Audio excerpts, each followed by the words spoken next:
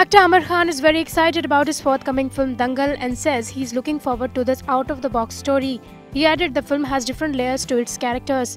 दंगल जो है बाप और बेटियों की कहानी है, बाप की भी कहानी है, बेटियों की भी कहानी है, बाप और बेटी के रिश्ते की कहानी है। ये उसमें अलग अलग लेयर्स हैं। तो इस तरह दंगल भी ऐसी फिल्म है जो बहुत ही हटके अलग कहानी है, बहुत ही अमेजिंग कहानी है। मैं इतना एक्साइटेड हूँ इस फिल्म के बारे में। Meanwhile, there are reports that actresses Taapsee Pannu, Kangana Ranaut and Akshara Hassan have been signed to play Aamir's daughters in the film.